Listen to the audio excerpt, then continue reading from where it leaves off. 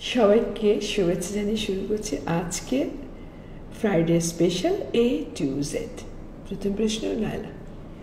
প্রথম প্রশ্ন নীলা আহমেদ বলছেন, 4 বছরের পরিচয় কিন্তু কোনো কমিটমেন্টে আসতে চায় না।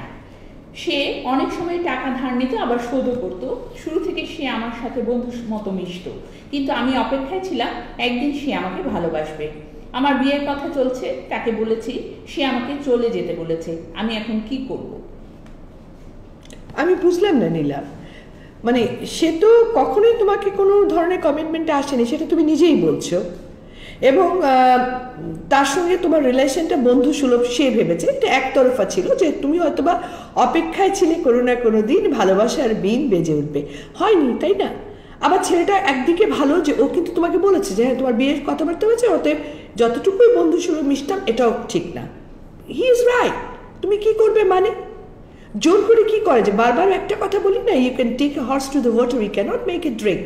জোর করে যাই হোক ভালোবাসা হয় না। সো এখানটায় তুমি কি করবে?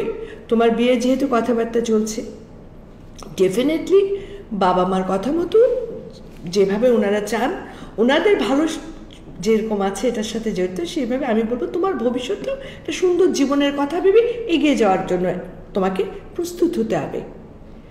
জোর করে কি তুমি কি করতে চাও? ছেলেটা তো কোনোদিন তোমাকে ভালোই বাসেনি, হ্যাঁ টাকা পয়সা নিয়েছে আবার ফেরত দিয়েছে, এটা ঠিক আছে, ইটস ওকে ফাইন। ভালো বন্ধু হলে এরকম হতেই পারে, আদান প্রদান লেনদেন।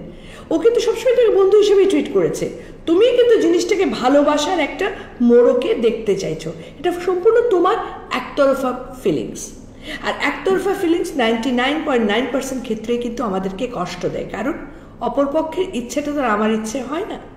অতএব ডেফিনেটলি এটা মাথা থেকে ফেলে দাও, এবং এটা নিজেকে বলো যে অ্যাটলিস্ট সে তোমার সাথে কোনো ধরনের ছলচাতুরি আশ্রয়ে যায়নি, সে তোমার কোনো স্বপ্ন নিয়ে খেলা করেনি, সে তোমার কোনো আশা ভঙ্গ করেনি, কারণ ডে 1 থেকে বন্ধুই ছিল। এবং ডেফিনেটলি ওর সাথে হ্যালো করে সে good bye to him and go for your new life, যেটা তোমার জন্য অনেক সুন্দর একটা স্বপ্ন বয়ে আনবে। আরেকটা জিনিস সবসময় মনে রেখো, বারবার মুখস্থ করো, যে নিজের একটা আইডেন্টিটি তৈরি করো, নিজের একটা সম্মানবোধ তৈরি করো। নিজেকে এভাবে বারবার একজনের দ্বারে নিয়ে গিয়ে তোমার জন্য আমার জীবন বৃথা হতে তুমি ফিরে যাও, এটার মধ্যে আর যাই হোক মানুষ হিসেবে কোনো ধরনের আত্মসম্মান বৃদ্ধি হয় না। নিজেকে ভালোবাসতে শেখো, নিজেকে সম্মান দিতে শেখো, দেখবে জীবনের চেহারাই পাল্টে গেছে। All the best. দ্বিতীয় প্রশ্ন তাসমিনা তালুকদার, আবুল কাশেম দুজনই জানতে চাচ্ছেন আপনার চেম্বার কোথায়? আসলে এটা তো আমি তো কোনো ডাক্তার নই বা আমার যে চেম্বার থাকবে, তাই না? আমি একজন সম্পূর্ণভাবে 100% বিজনেস পার্সন। আমি পেট্রোলিয়াম ব্যবসার সাথে আছি, বাট তার সাথে সাথে আমার এই আমি বলবো যে এই 32 বা 34 বছরের যে অভিজ্ঞতা জীবনের, সেই অভিজ্ঞতা লব্ধ জ্ঞান থেকে আমি মানুষকে হেল্প করতে চাই। যেহেতু 19 বছর বয়স থেকে আমি আমার জীবনের সাথে যুদ্ধ শুরু করেছি, এবং 19 থেকে নিয়ে 57 এই পুরো সময়টুকুই কিন্তু আমি যে অভিজ্ঞতা পেয়েছি, যে অভিজ্ঞতার আলোকে আমি মনে করি কিছুটা হলেও মানুষের পাশে দাঁড়ালে তারা উপকৃত হবে, সে অভিজ্ঞতাটুকু শেয়ার করে কিন্তু আমি কথা বলে থাকি। আমার কোনো বিশ্ববিদ্যালয় বা ওই ধরনের কোনো ডিগ্রি নেই যেটা নিয়ে আমি বলতে পারবো যে আমি আমার চেম্বার নিয়ে বসেছি। এটা আমার অফিস। কাজের ফাঁকে ফাঁকে আমি মানুষের পাশে দাঁড়ানোর চেষ্টা করি।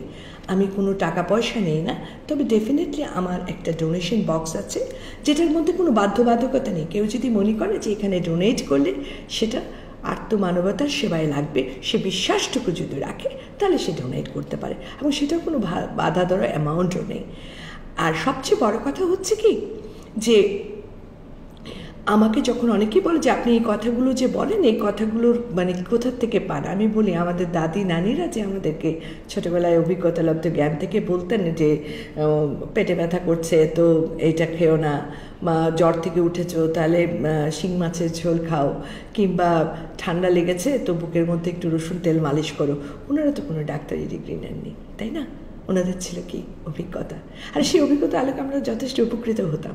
ঠিক সেই রকমই আমার নিজস্ব অভিজ্ঞতা, যতটুকু আমি তো একটা আমি বলবো যে এখন আমি আমার জীবনে ব্যবসা বাণিজ্য সব কিছুর মধ্যে একটা স্টেবলনেস চলে এসছে, ছেলেমেয়েরাও বড় হয়ে গিয়েছে, এবং সংসার থেকে আমি বলবো যতটুকু প্রেশারাইজ থাকা উচিত ছিল 30 থেকে 40 বা 45 পর্যন্ত আমরা সবাই থাকি, সে থেকে একটু একটু করে হালকা হতে শুরু করেছি। তখন আমার কাছে মনে হলো এই হালকা সময়টুকু আমি কেন মানুষের পাশে থাকি না। আমার দুটো কথা যদি একটা মানুষকে সাহস দিতে পারে, আমার দুটো কথা যদি একটা মানুষকে সিদ্ধান্ত নিতে সাহায্য করতে পারে, আমার দুটো কথা যদি একটা মানুষের চোখের পানি মুছতে পারে, why not? Alhamdulillah, that's my only thing, to be with people, to help people, to be like a banyan tree in someone's life. That's it. তো চেম্বারের কথাটা না বলে আমি বলবো যেটা, যে আমাদের যে ভিডিওগুলোর মধ্যে দুটো ফোন নাম্বার থাকে, সেই নাম্বার দুটোতে কল করলে সকাল 11টা থেকে বিকাল 5টার মধ্যে আমি যদি থাকি ডেফিনেটলি আমি কথা বলবো। আমি যদি কোনো মিটিংয়ে থাকি তাহলে তারা বলে দেবে কখন আমাকে পাওয়া যেতে পারে। আর এর বাইরে যারা ঢাকায় থাকেন তাদেরকে আমি বলি যে একটা অ্যাপয়েন্টমেন্ট নিয়ে এসে দেখা করে সামনাসামনি কথা বলে আমার জন্য যথেষ্ট ভালো হয়, এবং তাতে অনেক কথা আছে যেটা শুধুমাত্র ফোনে বলে বলা যায় না, এবং আমি কোনো ইনবক্সে আনসার করি না। এই কথাটা বারবার সবাইকে বলছি, আমি কোনো ইনবক্সে, কারণ একটা মানুষের পক্ষে ফোনে কথা বলা, অ্যাপয়েন্টমেন্ট নিয়ে মানুষের সাথে কথা বলা, তার ফাঁকে ফাঁকে রুজির চেষ্টা করা, সব কিছু যদি একসাথে করতে যাই তাহলে তো সে সুপার ওমেন হয়ে যাবে। আমি অত্যন্ত সাধারণ একটা মানুষ যে ডাল ভাত এবং আলু ভর্তা খেতে সবচেয়ে পছন্দ করে, তো তার পক্ষে এতটা সুপার ওভেন হওয়া সম্ভব নয়। That's it. ইয়েস। তৃতীয় প্রশ্ন, সুহানা বলছেন, আমার বান্ধবীর বিবাহিত জীবন 15 বছরের, 2টি বাচ্চা রয়েছে, স্বামী সৎ মানুষ, ফ্যামিলি পলিটিক্সে ফ্যামিলি বিজনেস বন্ধ হয়ে যায় 5 বছর, বর্তমানে সামান্য বেতনে চাকরি করছে, যা দিয়ে ছেলে মেয়ের লেখাপড়ার খরচও ঠিক মতো হয় না, একটা ভালো চাকরি পায় না শুধুমাত্র সততার কারণে। মানুষ অর্থ সাহায্য করতে চায় কিন্তু চাকরি দিতে চায় না, কি করবে? জিনিসটা আমি একমত হতে পারলাম না সুহা। সততার কারণে সে ভালো কাজ পাচ্ছে না তার মানে কি যারা আমরা কাজ করছি সবাই অসৎ? এটা হতে পারে না। হয়তোবা সে এমন একটা পরিমণ্ডলে কাজ করেছিল যেখানে হয়তোবা অতিরিক্ত বেশি বিবেকের সাথে যুদ্ধ করতে হয়েছিল। বাট সৎ মানুষই এখনো অনেক অনেক অনেক হাজার হাজার লক্ষ লক্ষ এখনো রয়েছে। অসৎ মানুষ আমি বলবো সেই তুলনায় কম, কিন্তু অসৎ জিনিস বা নেতিবাচকতা তো খুব তাড়াতাড়ি ছড়িয়ে পড়ে, এই জন্য আমরা ওদের দ্বারা প্রভাবিত হয়ে যাই। বাট সততা আছে, সততা আছে, সততা ছিল, সততা থাকবে ইনশাআল্লাহ, কিন্তু ডেফিনেটলি তাকে খুঁজে নিতে হবে। তাকে যেটা বলতে হবে সে যে পারিপার্শ্বিকতায় কাজ করছে সেটার বাইরে সব অসৎ এই মানসিকতা থেকে বেরিয়ে আসতে হবে। এই মানসিকতা অনেক ভুল মানসিকতা। এই মানসিকতা চশমায় থাকলে না দোষ বের করা যায়, তখন তার মধ্যে কিন্তু সব কিছুর মধ্যে অসৎ খুঁজে বের করার একটা ভাব কাজ করছে।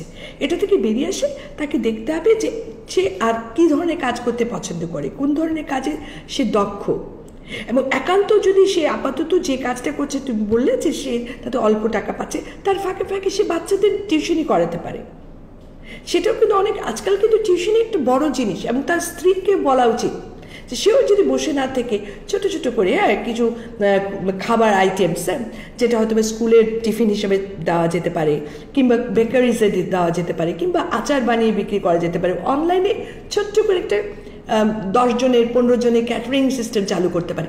আসলে কি জানো, ইচ্ছে এবং উদ্যম এবং সাহস, টাকা না। কিন্তু সবসময় টাকার মূল্যায়ন করতে গেলে কবে আমার কোটি টাকা হবে আর আমি কবে কি করতে হসপিটাল করতে পারবো আর মাদ্রাসা মসজিদ হোয়াটএভার আমি যাই করার জন্য এগিয়ে যেতে পারবো, সেটা যদি আমি ভাবতাম তাহলে কিন্তু আজকে আমি হাল ছেড়ে করতে পারতাম না। টাকা যখন আসার আসবে, আপাতত মনোবলটা আসল, আপাতত বুকের সাহসটা আসল, আপাতত পরিশ্রম করার ইচ্ছেটা আসল। এটা নিয়ে বিসমিল্লাহ করে ঝাঁপিয়ে পড়তে বলো, ছোট্ট করে একটা পার্ট টাইম কাজ শুরু করে দেখ, স্বামী স্ত্রী মিলেই করুন। স্ত্রীকেও কিন্তু অনেক বড় একটা আমি বলবো হাতিয়ার হিসেবে স্বামীর পাশে দাঁড়াতে হবে, যে তুমি চিন্তা করো না, তোমার ডান হাত আমি আছি। সো এই সাহস নিয়ে যদি স্বামী স্ত্রী ছোট্ট করে একটা কিছু শুরু করে, আমি কিছু আইডিয়া দিলাম, এর বাইরেও হাজারো আইডিয়া আছে, প্রয়োজন তারা আমার সাথে এসে দেখাও করতে পারে।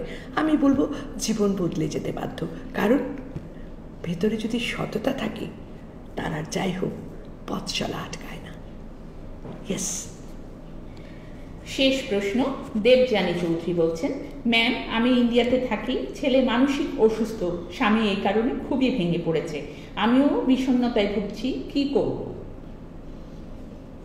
দেবযানী, আসলে বাচ্চা সন্তানরা কি, সন্তানদের জন্য তো আমাদের বেঁচে থাকা, আমাদের ভালো থাকা, আমাদের সুখ সব কিছু কিন্তু সন্তানের ভালো থাকাকে কেন্দ্র করে।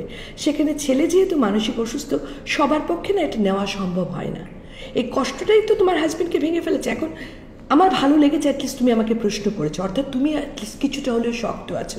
ভেতরে কষ্ট হচ্ছে, মায়ের মন হতেই হবে, কিন্তু স্টিল তুমি শক্ত আছো, বিকজ একজনকে তো ঠিক থাকতে হবে। সবাই মিলে ভেঙে পড়লে তো বাচ্চাটা আরও অসুস্থ হয়ে পড়বে, তাই নয় কি?